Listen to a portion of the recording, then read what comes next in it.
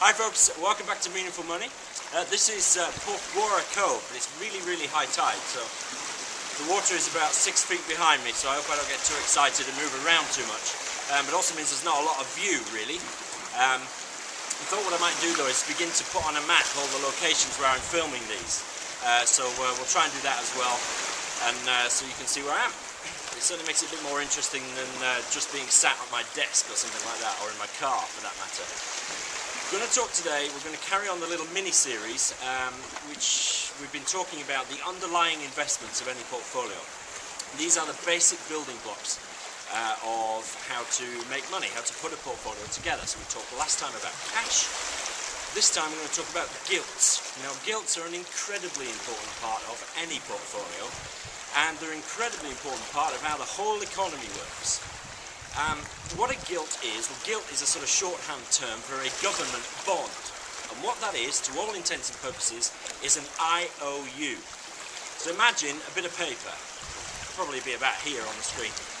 Imagine a bit of paper, and it essentially says IOU on it from HM Treasury. And on that bit of paper there are three essential pieces of information. One of them is how much the government has borrowed from me, the investor. So I have lent the government some money. Let's say, in this occasion, it's £100. The second piece of information is the redemption date. Let's say that's 2020. That's the date the government will give me my £100 back. The third essential piece of information is the coupon, or the interest rate, that the government will pay me on my £100 while they've got it. So let's call that, for purposes of this exercise, 10%. You'll see what I've done there, lots of tens. We've got £100, a 10-year term, and a 10% interest rate. That's because my mental arithmetic is shocking. So those are the three pieces of information, and they are fixed. Nothing can change that. That piece of paper will only be worth £100. It'll only ever pay me £10 a year. I put it on the screen initially as a 10% interest rate, but I'm going to change that now and call it £10 because the yield, the interest, is fixed. So it's now £10, and then a fixed point in time when they will pay me back, the redemption date. Gilts are guaranteed by the UK government. We're talking in UK terms for the purposes of this video. And as such, they are deemed to be just about the safest investment you can get. And really, they are all about the income. Gilts, along with their cousins, corporate bonds, which I'll come to in the next video, are sort of lumped together under a overall title, which are usually fixed interest or fixed income, because that's really what they're all about. So I lend my £100 to the government, they pay me £10 a year for the next 10 years. That's all straightforward, and if it was as simple as that, I could end this video here. But as ever, it's not, because gilts are traded on the stock market. And what does that mean? Well, I've got a piece of paper guaranteed by the government to pay £10 a year. Now, that piece of paper is only worth £100, so the interest rate is 10% nominally. But what if a manager of a pension fund wanted to buy that gilt off me?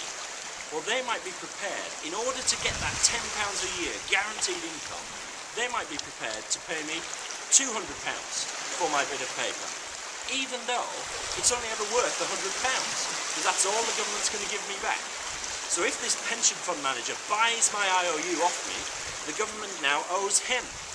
And that piece of paper, though, is only worth £100, but he might be prepared to pay me more than that for the £10 a year guaranteed income. Fixed interest investments. Pretty useful, pretty essential part of any investment.